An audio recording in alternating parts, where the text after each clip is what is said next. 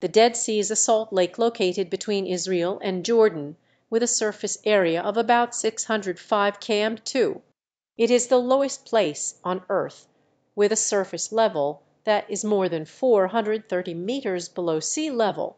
The sea has been slowly evaporating over time due to hot temperatures and low rainfall. The salt content of the lake is also very high due to its location in an arid region. The Dead Sea has been an important source of minerals such as salt and potassium, and has been used for thousands of years for medicinal and cosmetic purposes. The lake is also surrounded by a number of important historical and cultural sites, such as the ruins of the ancient city of Jericho and the fortress of Masada.